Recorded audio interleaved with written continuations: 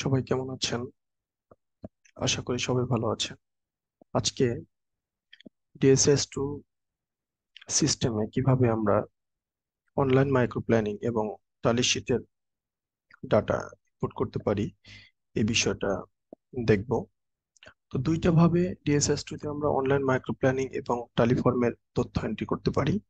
একটা হলো ওয়েব ব্রাউজারের মাধ্যমে, যেটা DSS2 সার্ভারের মাধ্যমে, এবং আরেকটা আমরা অ্যাপসের মাধ্যমে করতে পারি। সেই অ্যাপসটার নাম হলো DSS2 ক্যাপচার। তো আমরা আজকে এই অ্যাপস এর মাধ্যমে কিভাবে অনলাইন মাইক্রো প্ল্যানিং এর তথ্য এবং আহ, আমাদের টেলিফর্মের তথ্য এন্ট্রি করতে হয় এই বিষয়টি দেখব। তো এই কার্যক্রমটা সফলভাবে সম্পন্ন করার জন্য আমাদের একটা অ্যাপস ইনস্টল করতে হবে। তো এই অ্যাপসটার নাম হলো DHIS2 ক্যাপচার। আপনারা জানেন যে অ্যান্ড্রয়েড ফোনে আমরা যদি কোনো অ্যাপস ইনস্টল করতে চাই তাহলে প্লে স্টোর অপশনে আসতে হয়। তো প্রথমে আমরা প্লে স্টোর অপশনে আসব এবং এখানে DHIS2 DHIS2 লিখে আমরা সার্চ করব। আমরা দেখতে পাচ্ছি একটা অটো সাজেশন চলে আসছে। DHIS2 লিখে আমি সার্চ করলাম এবং আমরা দেখতে পাচ্ছি DHIS2 ক্যাপচার বলে একটা অ্যাপস এখানে দেখা যাচ্ছে, এবং এখানে একটা ইনস্টল অপশন আছে। তো আমরা ইনস্টল অপশনে ক্লিক করলাম। এটা 70 মেগাবাইটের একটা অ্যাপস এবং এটা ইনস্টল হতে একটু সময় লাগবে। তো আমরা একটু অপেক্ষা করি এবং ইনস্টলেশন প্রসেস শেষ হয়ে গেছে। এবং এখানে একটা ওপেন অপশন আছে। তো ওপেন অপশনটাতে ক্লিক করলাম এবং আমাদের কাছে একটা ইন্টারফেস ওপেন হলো। যেই ইন্টারফেসের সাবজেক্ট লাইন হলো DHIS2 এবং এরপরে একটা সার্ভার ইউআরএল রয়েছে এবং ইউজার নেম এবং পাসওয়ার্ড। ওয়ার্ডের ইউজার নেম এবং পাসওয়ার্ড ব্যবহার করে সেই ওয়ার্ডের কর্মী বা ভ্যাকসিনেটর এই সিস্টেমে প্রবেশ করবে এবং তারপরে অনলাইন মাইক্রোপ্ল্যান এবং টালিফর্মের তথ্যগুলো এই সিস্টেমে এন্ট্রি করবে। তো প্রথমে একটা সার্ভার ইউআরএল এর প্রয়োজন হবে। আপনারা দেখতে পাচ্ছেন HTTPS যে অপশনটা আছে, এখানে একটা কিউআর কোডের একটা অপশন আছে। তো এই কিউআর কোডের অপশনে যদি আমি ক্লিক করি, তাহলে হোয়াইল ইউজিং দ্য অ্যাপ এই পপ আপ মেনু যদি আমি সিলেক্ট করে দেই, তাহলে একটা কিউআর কোড স্ক্যান করার একটা অপশন আমরা দেখতে পাচ্ছি। আমাদের কাছে একটা কিউআর কোড আছে, তো আমি সেই কিউআর কোডটা স্ক্যান করছি এবং কিউআর কোডটা হলো DHIS2 যে সিস্টেমে আমরা এই অনলাইন মাইক্রো প্ল্যানিং এর তথ্য এন্ট্রি করব তার সার্ভার ইউআরএল রয়েছে এবং সেই সার্ভার ইউআরএলটা আমরা স্ক্যান করে নিলাম। এরপরে ইউজার নেম এবং পাসওয়ার্ড ব্যবহার করব। ওয়ার্ডের ইউজার নেম এবং পাসওয়ার্ড ব্যবহার করতে হবে। ওয়ার্ড ভিত্তিক ইউজার নেম এবং পাসওয়ার্ড দেওয়া হয়েছে। তো আমি লগ ইন অপশনে ক্লিক করলাম এবং আমরা দেখতে পাচ্ছি যে লগ ইন প্রসেস যেটা শুরু হয়েছে। আমি এখানে এই পপ আপ মেনুতে নো অপশনে ক্লিক করলাম। তো সিস্টেমের সাথে সিনক্রোনাইজ হয়ে গেছে। তো এখানে একটা পপ আপ নোটিফিকেশন দেখা যাচ্ছে। আমি অ্যালাউ অপশনে ক্লিক করলাম এবং আমরা দেখতে পাচ্ছি DHIS2 ক্যাপচার অ্যাপস এর যে ইন্টারফেসটা আছে সেই ইন্টারফেসটা ওপেন হয়েছে এবং এখানে কয়েকটা অপশন আছে। তো প্রয়োজন অনুসারে আমরা আমাদের অপশনগুলো ব্যবহার করব। আমরা প্রথম অপশন দেখতে পাচ্ছি ইপিআই ম্যানেজমেন্ট এবং মাইক্রো প্ল্যানিং শহর অঞ্চল। দ্বিতীয় অপশন আছে ইপিআই ম্যানেজমেন্ট ও মাইক্রো প্ল্যানিং সাব ব্লক পর্যায়। 3 নম্বর অপশন আছে দৈনিক টিকাদান রিপোর্ট ফর্ম বা টালিফর্ম শহর অঞ্চল। এবং 4 নম্বর অপশন রয়েছে দৈনিক টিকাদান ফর্ম বা টালিফর্ম, যেটা সাব ব্লক পর্যায়, টেলিভ্যাকসিনেশন রিপোর্ট। তো আমরা সাব ব্লক পর্যায়ের মাইক্রোপ্ল্যান এন্ট্রি এবং টালিফর্ম এন্ট্রি আজকে দেখব। এজন্য 2 নম্বর যে অপশনটা রয়েছে সেই অপশনটা হলো সাব ব্লক পর্যায়ের ইপিআই ম্যানেজমেন্ট এবং মাইক্রোপ্ল্যান। এটা কিভাবে সিস্টেমে এন্ট্রি দিতে হয় এটা এখন আমরা দেখব। তো 2 নম্বর অপশনে আমি ক্লিক করলাম। তো ক্লিক করার পরেই আমাদের নতুন আর একটা পেজ ওপেন হবে এবং নিচের দিকে ডান পাশে প্লাস একটা আইকন আছে। তো প্লাস আইকন মিন করে DHIS2 ক্যাপচারে আপনি যদি কোনো কিছু এন্ট্রি করতে চান, তাহলে এই প্লাস আইকনে ক্লিক করতে হবে। তো আমি প্লাস আইকনে ক্লিক করলাম। নতুন একটা ইন্টারফেস ওপেন হবে, যেখানে অর্গানাইজেশন ইউনিট এবং রিপোর্ট পিরিয়ড বলে দুটো অপশন আছে। তো অর্গানাইজেশন ইউনিট অপশনে ক্লিক করলাম, এবং আমি যে ওয়ার্ডের আইডি এবং পাসওয়ার্ড ব্যবহার করেছি সেই ওয়ার্ডের আন্ডারে 8টা সাব ব্লক এই সিস্টেমের দেখা যাচ্ছে। তো প্রতিটা সাব ব্লকের ডান পাশে একটা স্কোয়ার এরিয়া আছে, যেই এরিয়াটা আমরা সিলেক্ট করতে পারি। এখানে আমি ক1 সাব ব্লক, এই স্কোয়ার বক্সের উপরে আমি ক্লিক করলাম এবং এটা সিলেক্ট হয়ে গেল। নিচের দিকে দুটো অপশন আছে, ক্যান্সেল এবং ডান। ডান অপশনে ক্লিক করলাম, অর্থাৎ অর্গানাইজেশন ইউনিট হিসাবে আমার সেই নির্দিষ্ট সাব ব্লক নির্দিষ্ট ওয়ার্ডের আন্ডারে যেটা, এবং নির্দিষ্ট ইউনিয়নে, নির্দিষ্ট উপজেলায় এবং নির্দিষ্ট জেলা, এটা সিলেক্ট হয়ে গেল। এরপরে রিপোর্ট পিরিয়ড অপশন আছে। তো এটা লাইভ সার্ভার। আমি প্রিভিয়াস একটা ইয়ার সিলেক্ট করে আপনাদেরকে দেখাবো যে কিভাবে সিস্টেমে তথ্য এন্ট্রি করতে হয়। 2021 সালে আমি সিলেক্ট করলাম। আম, আপনারা যে সালের তথ্য এন্ট্রি করবেন, সেই সালটা এখানে সিলেক্ট করবেন। এরপরে নেক্সট অপশনে ক্লিক করলাম। নেক্সট অপশনে ক্লিক করার পরে একটা নতুন ইন্টারফেস ওপেন হবে, এবং যেখানে ফর্ম 2.5 এবং ফর্ম 2.4 আমরা দেখতে পারবো। সাবজেক্ট লাইন হলো ইপিআই ম্যানেজমেন্ট এবং মাইক্রো প্ল্যানিং সাব ব্লক পর্যায়ে। এরপরে ফর্ম 2.5 এবং ফর্ম 2.4, এই দুটো অপশন আছে। অর্থাৎ আমাদের বর্তমান যে ইপিআই হার্ড কপির মাইক্রো প্ল্যান আছে, আমরা একটা সাব ব্লকের তথ্য এন্ট্রি করব। ইতিপূর্বে অর্গানাইজেশন ইউনিট হিসাবে সেই সাব ব্লককে আমি সিলেক্ট করেছি। এখানে একটা বিষয় লক্ষণীয় যে যে পপুলেশনের তথ্যগুলো আমরা সিস্টেম এন্ট্রি করব, সেটা মেল ফিমেল ভাগ করে সিস্টেম এন্ট্রি করতে হবে। তো আমি একটা নির্দিষ্ট সাব ব্লকের তথ্য এন্ট্রি করছি। সেই সাব ব্লকের টোটাল পপুলেশন মেল হলো 830 জন, এবং টোটাল পপুলেশন ফিমেল হলো 825 জন। 0 থেকে 11 মাস বয়সী শিশু সেই সাব ব্লকে মেল হলো 23 জন এবং ফিমেল হলো 25 জন। 0 থেকে 15 মাস বয়সী শিশু সেই সাব ব্লকে মেল হলো 24 জন এবং ফিমেল হলো 26 জন। জাস্ট আমি হার্ড কপি মাইক্রোপ্ল্যান থেকে তথ্যটা, থেকে 49 বছর বয়সী মহিলা সেই সাব ব্লকে আছে 347 জন। ডিস্ট্রিবিউশন পয়েন্টের নাম আমরা এখানে দেখতে পাচ্ছি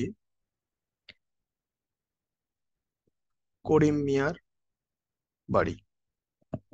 করিম মিয়ার বাড়ি আমি লিখে দিলাম। একটা বিষয় খেয়াল রাখতে হবে যে এই সিস্টেমে যে তথ্যগুলো এন্ট্রি করব, সেই তথ্যগুলো অবশ্যই ইংরেজিতে এন্ট্রি করতে হবে। যেমন করিম মিয়ার বাড়ি, এটা আমি ইংরেজিতে লিখলাম। বা 347 যে লিখেছি, 15 থেকে 49 বছর বয়সী উইমেন, এটাও কিন্তু ইংরেজিতে লিখেছি। ডিস্টেন্স ফ্রম উপজেলা health complex two distribution point, তো কতটুকু ডিস্টেন্স এটা লিখতে হবে কিলোমিটারে। আম, এবং একটা বিষয় এখানে লক্ষণীয় যে 0.5 বা তার উপরের সংখ্যাকে পরবর্তী সংখ্যা হিসাবে সিলেক্ট করতে হবে। যেমন যদি 2.5 কিলোমিটার হয়, তাহলে এটা 3 কিলোমিটার হিসাবে কনসিডার করতে হবে। যদি 2.4 কিলোমিটার হয়, তাহলে এটা 2 কিলোমিটার হিসাবে কনসিডার করতে হবে। তো আমাদের এখানে উপজেলা হেলথ কমপ্লেক্স থেকে ডিস্ট্রিবিউশন পয়েন্টের যেটা দূরত্ব, এখানে আমাদের 20 কিলোমিটার। তো আমি এখানে 20 কিলোমিটার লিখছি। তারপরে মোড অফ ট্রান্সপোর্টেশন, তো এখানে ক্লিক করার পরে একটা ড্রপ ডাউন মেনু ওপেন হবে। তো সেক্ষেত্রে যেটা মোড অফ ট্রান্সপোর্টেশন, সেটা আমরা এখানে ক্লিক করে দেবো। সো মোড অফ ট্রান্সপোর্টেশন এখানে আমাদের ভ্যান। তো এই অপশনটা আমরা সিলেক্ট করলাম। এরপরে time required to reach distribution point, এখানে মিনিটে লিখতে হবে যে কত সময় প্রয়োজন হয়েছে, আম, সেটা আমাদের এখানে লিখে দিতে হবে। তো আমাদের সময় প্রয়োজন হয়েছে 70 মিনিট। তো 70 মিনিট এটা আমরা লিখে দিলাম।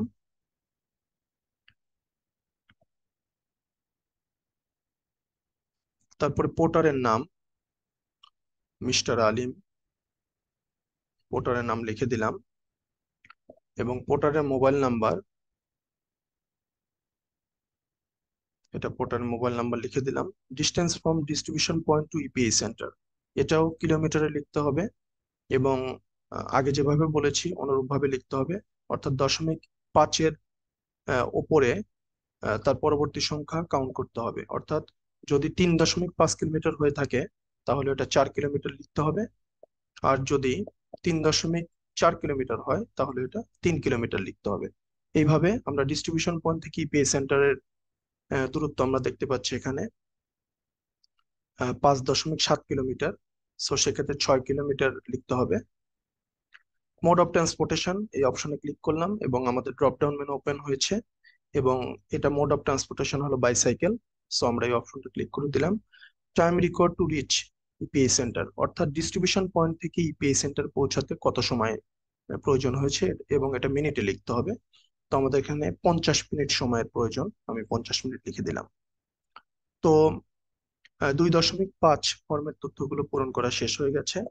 এরপরে এর পাশে আপনারা দেখতে পাচ্ছেন একদম উপরের দিকে ফর্ম 2.4, এই অপশনটাতে ক্লিক করলাম, এবং এখানে আমরা দেখতে পাচ্ছি আরো কিছু তথ্য এন্ট্রি করতে হবে। Name and address of EPI centre, অর্থাৎ ইপিআই সেন্টারের একটা নাম থাকে এবং অ্যাড্রেস থাকে, আপনারা জানেন। এই তথ্যটা আমরা এন্ট্রি করব। তো ইপিআই সেন্টারের নাম হলো করিম মাস্টারের বাড়ি। তো আমি এই অপশনটা ক্লিক করে লিখে দিলাম এখানে। তারপরে এবং একটা ঠিকানা লেখার কথা বলা হয়েছে, ঠিকানা হলো রহিমপুর, এটা আমি লিখে দিলাম। তো এরপরে হাউস নাম্বার, ফর্ম এবং টু, এটা কিন্তু আমাদের এক্সিস্টিং মাইক্রো প্ল্যানে এই তথ্যটা থাকে। তো বাড়ি নাম্বার এখানে 1 থেকে 400 পর্যন্ত, আমি এটা লিখে দিলাম। টাইপ অফ ইপিআই সেন্টার, তো এই ঘরে ক্লিক করার পরে একটা ড্রপ ডাউন মেনু আছে, সেটা ওপেন হবে। এটা কি স্থায়ী কেন্দ্র না আউটরিচ সেন্টার? তো আমি আউটরিচ সেন্টারটা ক্লিক ক্লিক করলাম।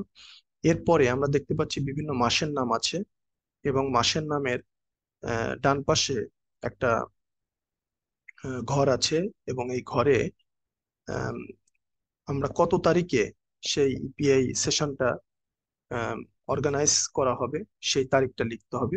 এখানে লক্ষণীয় যে শুধুমাত্র তারিখ লিখতে হবে, অর্থাৎ যদি জানুয়ারির 2 তারিখে হয়ে থাকে শুধু 2 লিখতে হবে। 2.1.2023 বা 2024 এরকম লেখার দরকার নাই। আম, তো সেক্ষেত্রে আমরা জানুয়ারির ফর এক্সাম্পল 10 তারিখে আমাদের সেশনটা আমরা অর্গানাইজ করব। তো ফেব্রুয়ারির আমরা 12 তারিখে সেশনটা অর্গানাইজ হবে, মার্চের 10 তারিখে, এপ্রিলের 11 তারিখ। তো যেভাবে আছে আমাদের মাইক্রো প্ল্যানে, মের 11 তারিখ, এবং ন্যূনতম বিরতি অবশ্যই 28 দিন হতে হবে, এটা আপনারা জানেন। এছাড়া জুনে 10 তারিখ, জুলাইতে 10 তারিখ, অগাস্টে 9 তারিখ, সেপ্টেম্বরে 8 তারিখ, এছাড়াও অক্টোবর 10 তারিখ, নভেম্বর 10 তারিখ, এবং ডিসেম্বর 10 তারিখ। এই তারিখগুলো আমরা লিখে দিলাম, যেটা হার্ড কপি মাইক্রো প্ল্যানে যেভাবে আছে সেখান থেকে তথ্যগুলো আমরা এখানে এন্ট্রি করলাম। তো এরপরে এই যে ওর ভ্যাকসিনেটরের নাম, তো প্রথম জনের নাম হলো রহিমা, এবং ডেজিগনেশন, আমি ক্লিক করার সাথে সাথে এখানে একটা ড্রপ ডাউন মেনু ওপেন হলো, উনি হলেন এইচ এ। এখানে মোবাইল নাম্বার দেওয়ার অপশন আছে, তো আমি মোবাইল নাম্বারটা দিয়ে দিলাম। এরপরে দ্বিতীয় ভ্যাকসিনেটরের নাম কালাম উদ্দিন, এটা আমি লিখে দিলাম, এবং দ্বিতীয় ভ্যাকসিনেটরের ডেজিগনেশন FWA প্রযোজ্য ক্ষেত্রে যেটা হয়ে থাকে সেটা আপনারা ক্লিক করে এখানে এন্ট্রি করবেন। তৃতীয় ভ্যাকসিনেটরের মোবাইল নাম্বার, এটা আমরা লিখে দিলাম। এরপরে সুপারভাইজারের নাম, তো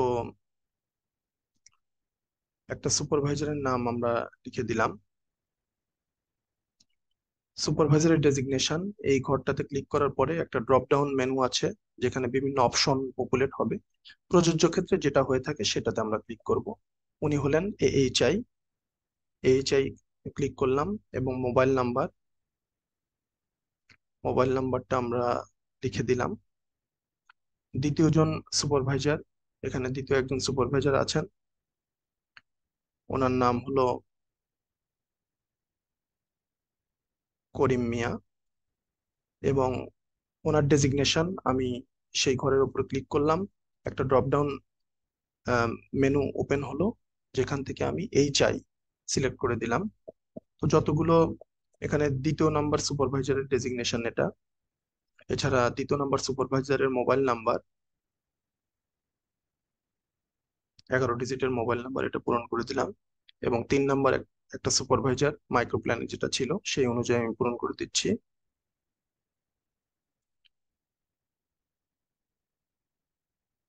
আলিমউদ্দিন এবং সুপারভাইজারের ডেজিগনেশন, আমি সেই ঘরটাতে ক্লিক করার পরেই এখানে একটা ড্রপডাউন মেনু ওপেন হবে।